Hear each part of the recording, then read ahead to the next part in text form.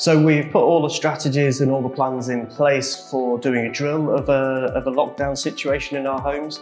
However, situations slightly changed. A couple of our individuals were presenting with symptoms related to COVID-19, and it forced us basically to implement our strategies before we actually were going to do it part of the drill.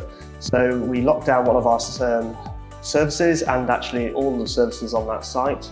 And all the in-sources implemented their processes to be able to support the homes effectively whilst reducing movement within those homes and delivering supplies to those homes as we normally would. What we are planning on doing, however, because this is our local lockdown based on symptomatic individuals, is we're still looking at doing a drill for a group of locations based on a national lockdown. So if the government decides that a postcode area is going to be locked down, we're going to be prepared and already go through a 48-hour drill for those services as well.